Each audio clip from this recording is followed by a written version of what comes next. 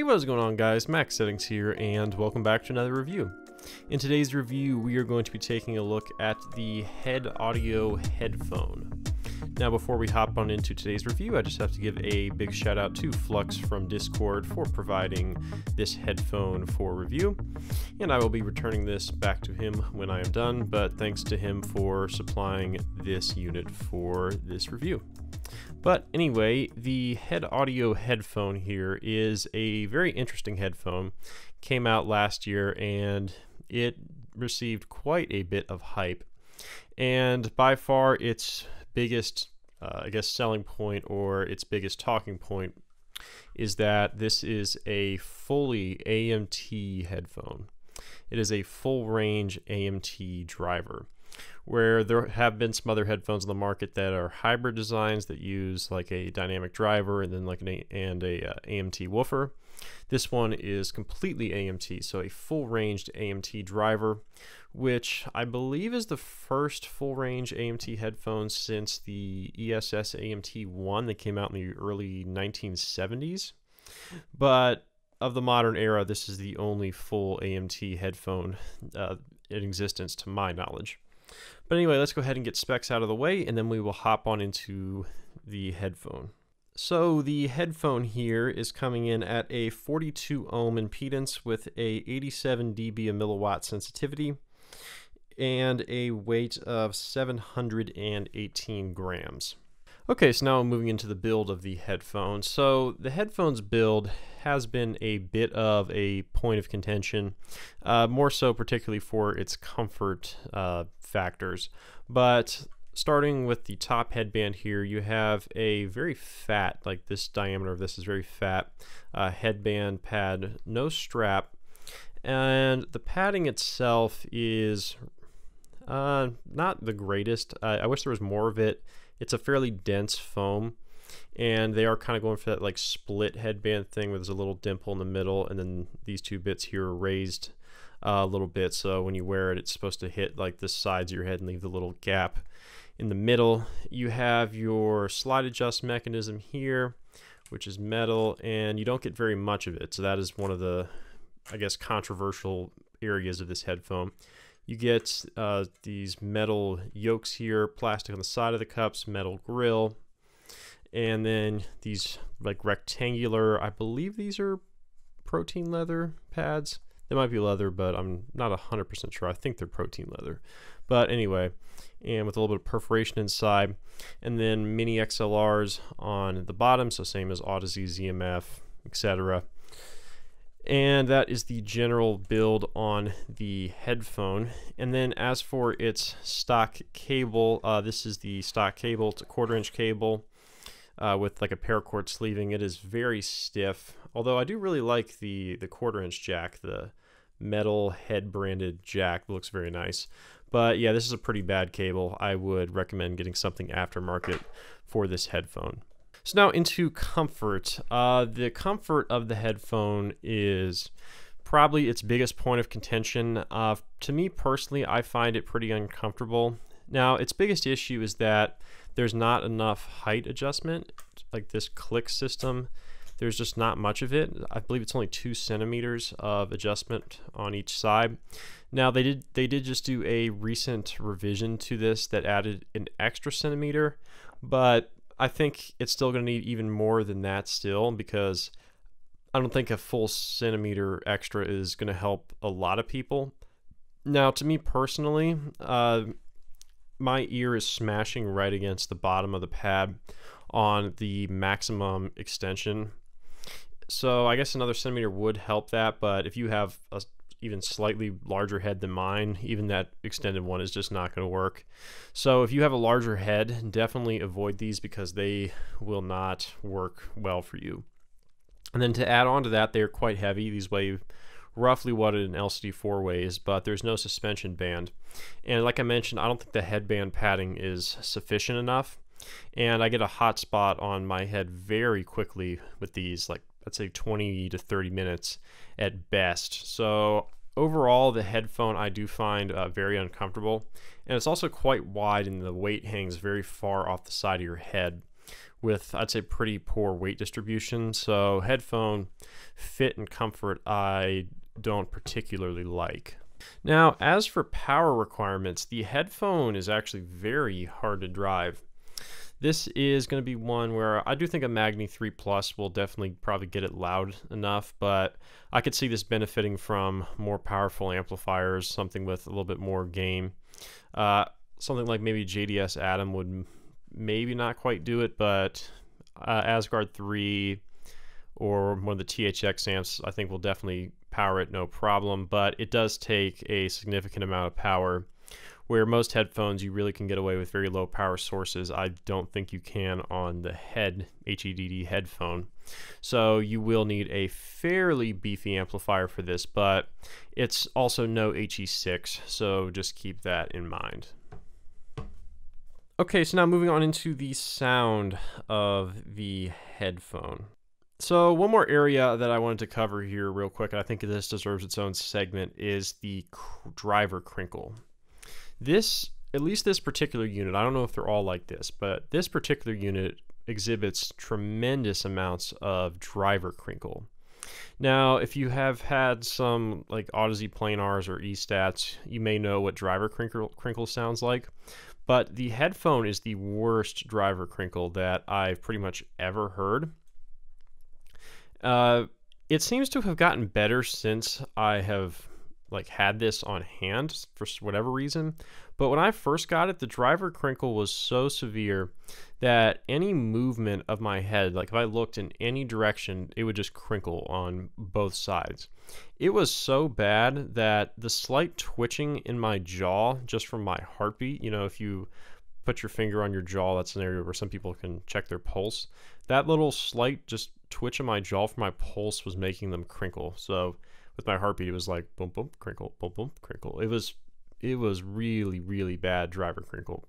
And that alone for me is a deal breaker. I could not own and use this headphone just off the driver crinkle. Again, it seems to have gotten a little bit better, but it's still very frequent and it's incredibly annoying to me. I don't know if they're all like this, but this particular unit definitely exhibits some severe problems with driver crinkle. So moving on into the sound of the headphone. So this is another one that I think the EARS is wildly misrepresenting from its graph. So take the EARS graph with a grain of salt. So starting off with the low end, the headphone does have some roll off about 5 dB below 50 or 60 hertz. Now, despite this being a fully sealed front volume, which they pretty much had to do to get the extension out of it, it does roll off a little bit. After that, you have a really weird dip in your lower mid-range at around 400 or 500 hertz. There's a strange little dip in there that seems to have like some weird distortion going on. And then the problem with the dip at 400 or 500 is that it comes back up to what would have been flat at around like 800 to 1K, but the problem is that the mids roll off after that, so it almost seems like there's a 1K peak that can be mildly shouty, but nothing too terrible. After that, the rest of your lower and upper mid-range is a little bit recessed, I'd say 3 or 4 dB, and fairly inconsistent. And your treble comes back up, and it's not too bright. It has a little bit of boosted treble, and it has some pretty crazy air, like the above 10K has a lot of air, and I could see it being too much for some people. So the headphone frequency response overall is kind of strange. Has some weirdness going on with its mid-range. So I'm probably going to be going against the curve here, but I don't think the headphones detail is anything crazy. Now this thing is coming in at about $1,700 or $1,800, and I don't think it's necessarily like segment leading for its price category.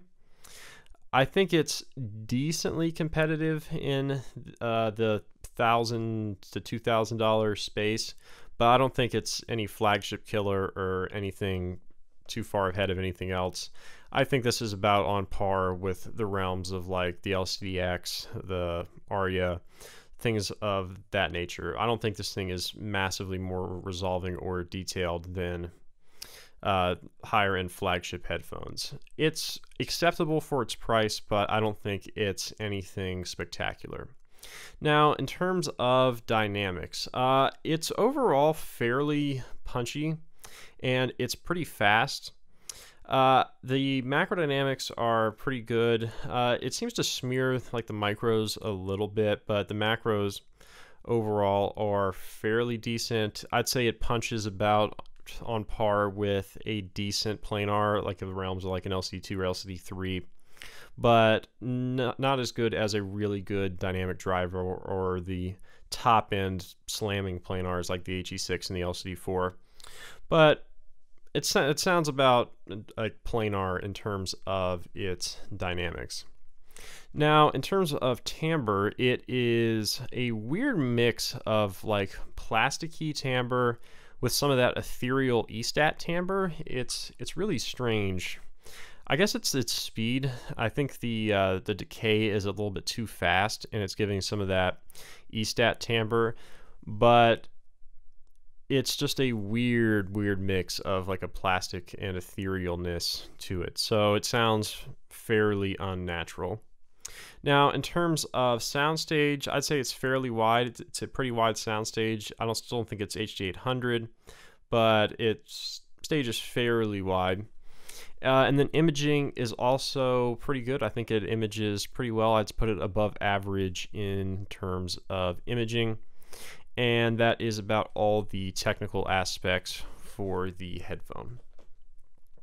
So now as to what I think about the headphone and some comparisons. So the headphone is coming in that really competitive $1,000 to $2,000 segment that I think I mentioned this in like the LCD-X review or maybe the Aria review, where this is the price segment where you have a lot of big players. You have the HD 800S, you have the Aria, you have the Clear, you have the Otor, the LCD-X, the LCD3 is sitting at like 2,000, the LCD2 at 1,000. So you have a lot of players here. So the question is, what does the headphone do that makes me take it over something like the Aria or like the Clear? And overall, I don't know. It's an interesting thing. So it's very fast. It has good speed, but it's not the fastest in this segment. It has very good detail, but it's not the most detailed in the segment. It has good stage, but it's not the best stage in the segment. And overall, it's just kind of mediocre. It doesn't have good bass extension. The bass needs some more extension because it sounds kind of limp in that really low sub bass area. The timbre is not that great. The detail is good, but nothing spectacular. So overall, I'm not sure why I would take this over something like the Aria or the Clear. The tuning's weird. I think the Aria is better tuned. The Aria has got a bigger presentation. It sounds more natural. So the headphone to me is fairly meh. I don't think that it does anything that stands out. But do I think it sounds bad? No, I think it sounds pretty good. I actually would say that I like it, but I just don't know why for its price I would take it over a lot of the other competitors in this segment. And to me, this thing seems more like anything than just a tech demo. Now, it's a pretty successful tech demo in my opinion. It does show off that perhaps AMT drivers do have a place on the market, but they definitely need some more fine tweaking. But of driver tech demos that I've seen recently, this is definitely one of the better attempts at it. And props to HEDD Audio for, managing to make a full range AMT headphone. I think they did a good job, all things considered.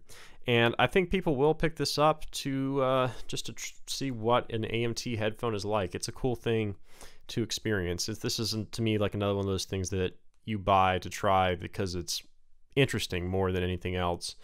Like something like, I don't know, like the raw ear speakers or like the K1000 or the MySpheres, something like that, that's more so about the cool factor and how different it is, more so than necessarily being the most competitive thing at its price point. So overall, headphone definitely needs some comfort and build fixes, some tuning work, but overall good attempt at pretty much the first of its kind. And if you want to try it out, I do think it's pretty good. But do I think it's the best thing in this segment overall? No, I don't. But anyway, guys, I hope you enjoyed my review of the HEDD Audio headphone. Links of where to buy this in the description below, as well as my Twitter, my contact email, the ears graph, and all other relevant information. But anyway, guys, I hope you enjoyed the review. Look forward to seeing you in the next one. Bye.